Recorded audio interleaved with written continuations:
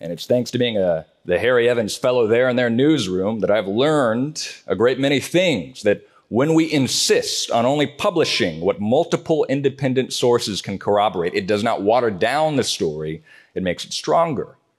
I've learned the importance of triple and quadruple fact-checking from primary sources, that before we publish that a senator is a long-term member of a particular committee, we need to actually check to make sure that senator did not leave that committee last month.